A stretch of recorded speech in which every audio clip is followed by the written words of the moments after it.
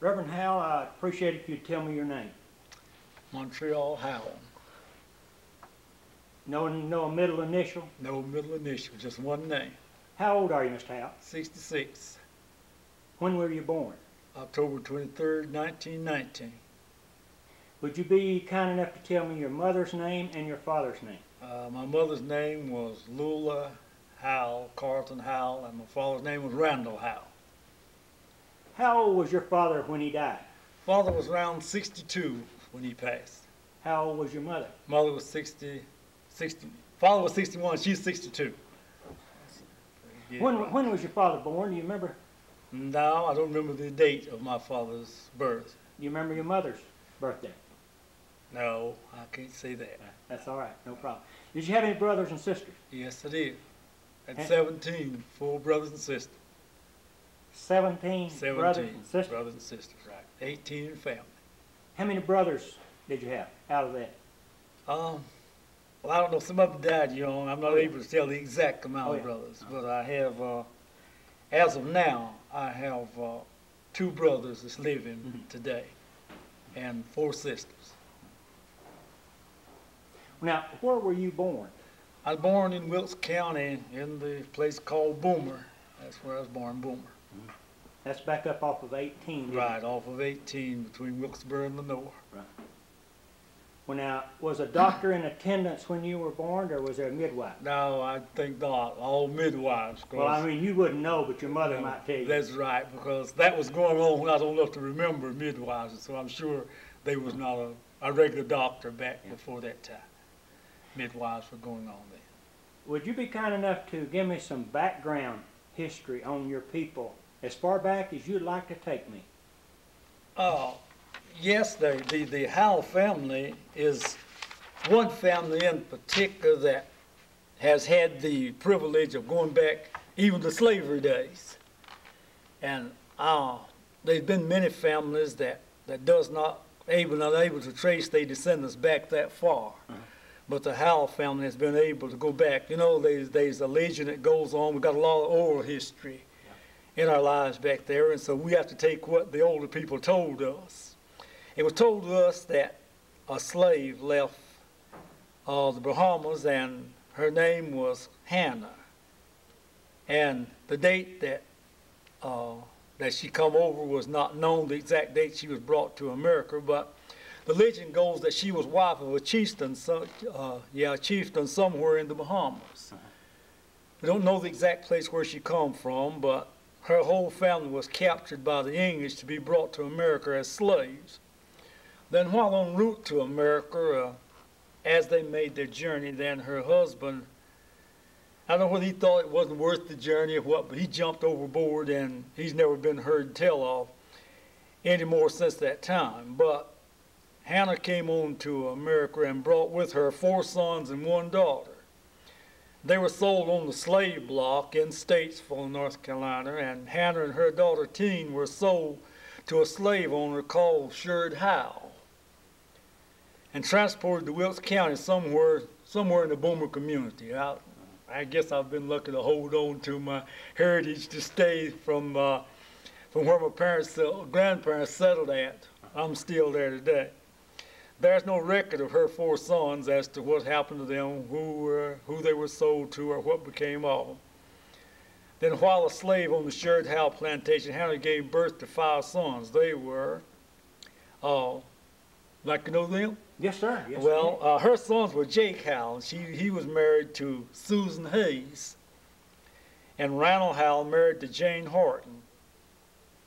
Thomas Kling Howell, he was married to Lucy Elizabeth Howell on October the 4th, 1875. That was before my day, you know. Oh, yeah. Long time for you, wasn't it? Then going back to, he had another son named Charlie Howell. He was never married. Then Frank Howell married Polly Hayes. And so Frank Howell happens to be my grandfather. So that brings me in focus with our family as from slavery days up to where my grandfather come into the picture. And my grandfather, his family, well, yes, Hannah, you know, her sons were Jake, Randall, Thomas, and Charlie, and Frank. and she just had one daughter, Irene, and then Irene was married to Jim Parsons. Then in the Boomer community, we have a host of Parsoneses there. So we're able then to link our family ties back together, the Parsonses and the Howells. Because we all came distinctly from the same family, but so the Howells, they came out of the sons, and then the Parsonses just had one daughter. Right. And the Parsonses started with Irene. She married Jim Parsons. Then going back to Jake, Hannah's first son, he was married to Susan Hayes, and their sons were Gus, Chauncey, Gruff, and Charlie. Had 3 daughters, Amelia, Dice, and Irene. So it's a long story, but when you come back to Dice, that's my wife's stepmother. And that ties in with the family on that side. And then we go back to Randall. He's married to Jane Horton. They didn't have any children. But he was one of the sons that come over with the slave mother. Then Thomas was married to Isabel Barnes, and their sons were Christy, Walter, Johnny, Millard, and Zeno, who were all members of the Boomer community, and they all raised families in the Boomer community, and that made the large family. That constituted part of the school, part of the church. Daughters was Amelia, Roxy, and Myrtle. And all this helped to make the community what it was with the number of people. Then Frank Howell, my grandfather, was married to Polly Hayes, and their son was Randall. Daughters Vashti, Mary, and Cores. So it seems that in that they were just, my father was the oldest boy in the family. And he was married then to Lula Carlton. And Lula Carlton also was, she being my mother, she also, her father was a slave. He was freed under that. His name was Alexander Carlton. And he was freed under in the emancipation of slave. And then to Lula, my father was married twice. He's married before he married my mother. And to that union were born 4 children. And then my mother was mother of 18. So my father was the father of 22 children. And when you think about that, that's quite a large family. Then I being the last son in the family before, my father, me being the last boy, I guess I had a closer relationship, no doubt, with my father than my other sons did. They, You mean your other brothers? Other brothers, pardon me. Yeah, that's right. Other brothers. They had a more or less a working relationship with my father. He was my father was a sharecropper, and he would work sharecrop in the summertime, and then in the winter he would go to West Virginia and work in the coal mines. He was I didn't know that much about it, but he was considered an outstanding coke puller. He pulled coke. And I've heard my father, I had the privilege of going to the coal mines as a boy and seeing where my father worked. And he worked in what they call the coke ovens, and he would pull from 7 to 9 ovens a night. And he showed me principally how that this coke oven would work. They would take the slag or the what I would call it, I would say the coal dust. After it run through the tipple and washed out the coal dust, they would take that and haul it and put it in these coke ovens. Build a fire to it, and would burn a certain length of time till it got charred into a solid coal. They would water it down, and they had a long bar, looked like it's about from 12 to 18 feet long, called a breaker. And they'd take this and break this coke down, and when they broke it down, then they would water it down, and they had a puller. It was made like I would explain it like a big hole on the end of a long bar. This bar was crooked. They put it around your waist and back up to pull this coke out. It was so hot, you couldn't get close to it. With this bar in pulling these 9 ovens, it would become to be so hot until he'd wear wool gloves on the inside, leather gloves on the outside. It would burn those gloves. And my father's hands was burned to the extent with this labor that I've seen him, like we had a fireplace at home, and fire would roll down on the hearth. I'll see him just take his hands and pick this up. You could smell his hands, but it would not affect him. His hands was burning that bad. He'd sit down and take a razor and just cut chunks out of his hand, just, well, with no disgrace to my father, but it was more like a trimming a horse's hoof or something like that. Just cut flesh chunks so it looked like it should be hard flesh out of his hand. This is the type of life that my father went through, is that. You explain it this day and time, not many people would even understand, would it? No. It took all that to make me what I am. Yeah. Well, now I want to ask you, how did he get to West Virginia? He walked.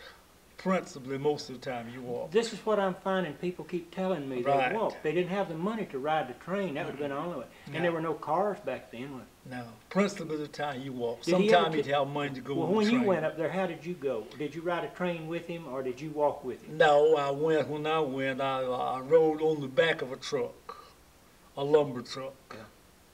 And we rode up there, we just rode up there on the back of the truck.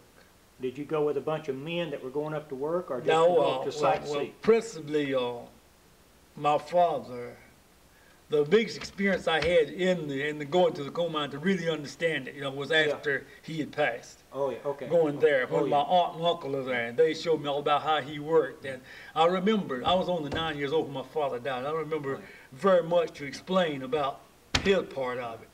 But this is most of what I understand about the coal was going there, seeing where he worked after he died.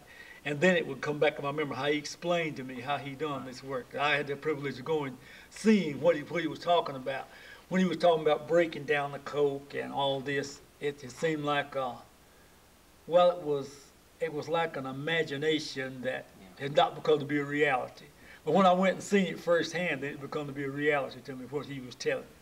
Well, that's right. As he got on up in his years, he had more time to spend with you as a young boy than he would have with his sons that had been a lot older when they were having to work now. It's true, that's And right. that's where you actually reap more benefit from your father's knowledge than probably your other brothers or any of them, wouldn't it? Well, I would think so. Now, my father was, I'm like him, I say it that way. Yeah. He liked to hunt. And I was only 9 years old when he died, but 2 years before he died, he didn't go to the coal mine, and he done very little farming. And he and I would hunt. I had the privileges of hunting, going hunting with my father, and carrying the game. And but a 9-year-old boy, he don't know how to be swelled up at his daddy, but Yeah. I found cause to one day.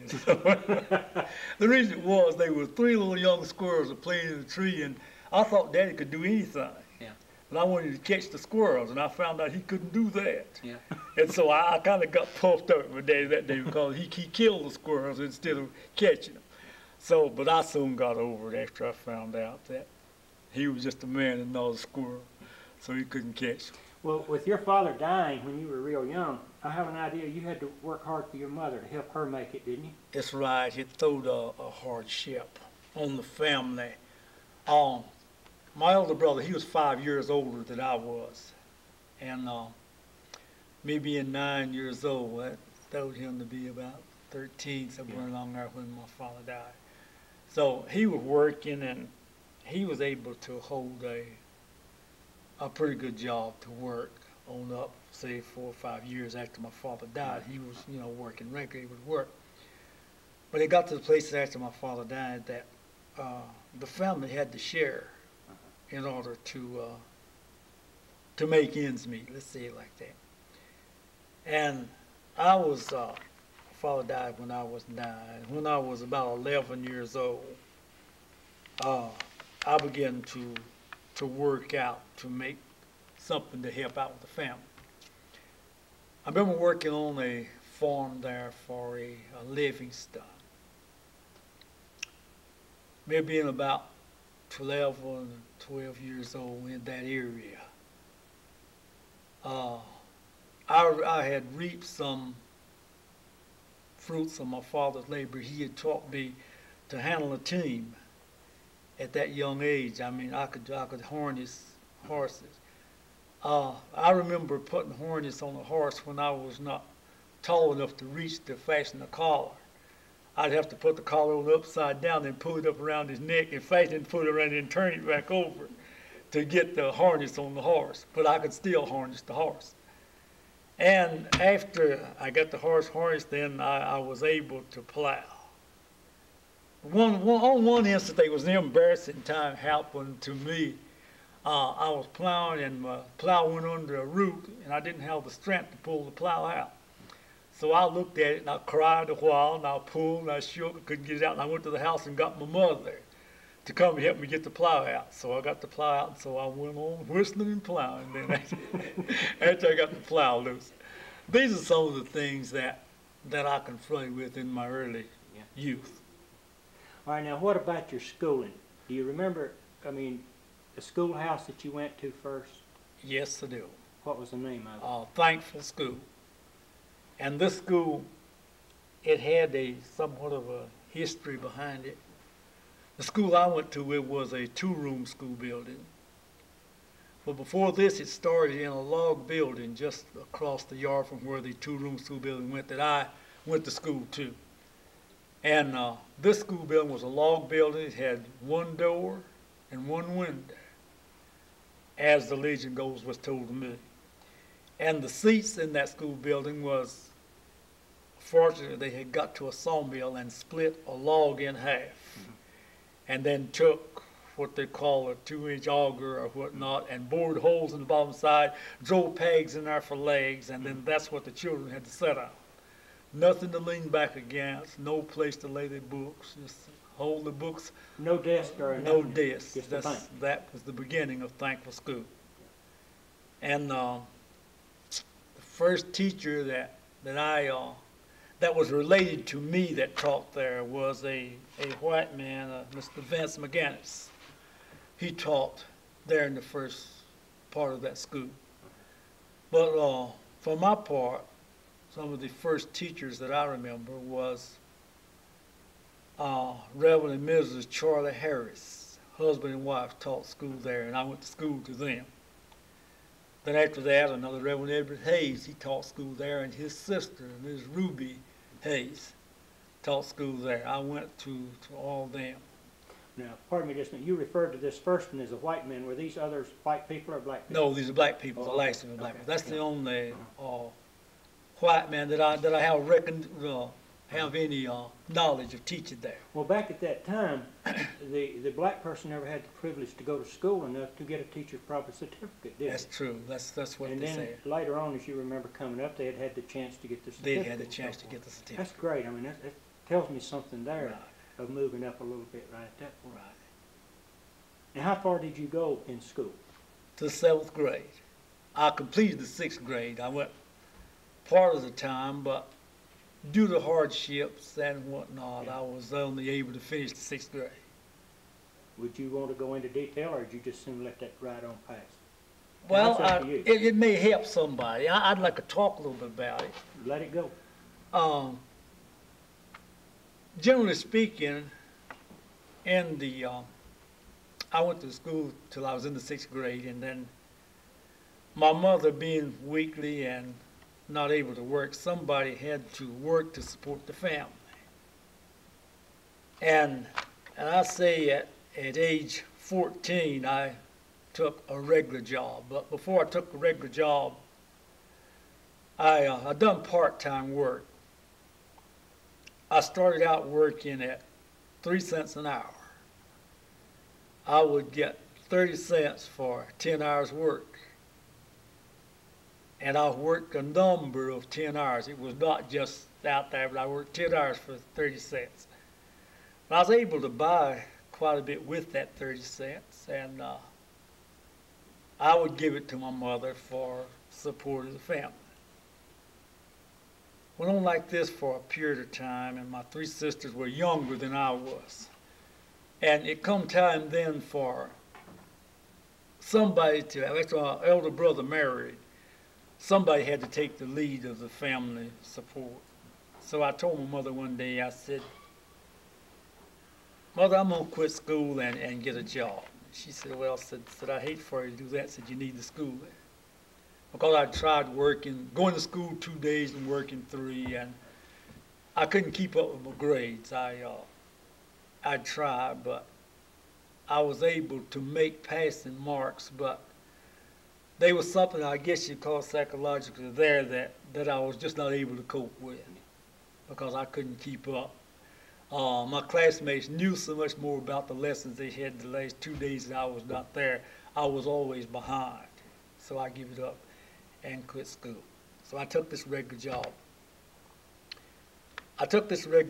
And I was making, at that time, I got to the place where I was making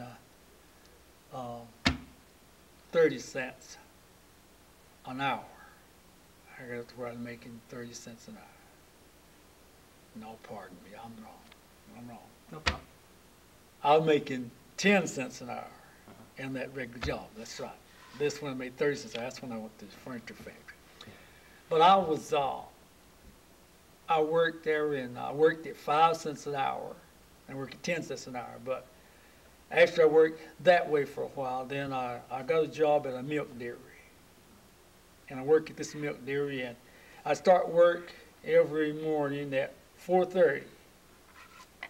Sunday, Monday, rain or shine. Those cows had to be milked. We'd start work at 4:30. We was milking 31 cows by hand. And I had from 8 to 9 cows that I would personally milk. That was my job. And in this particular job, I did not desert my devotion to church work.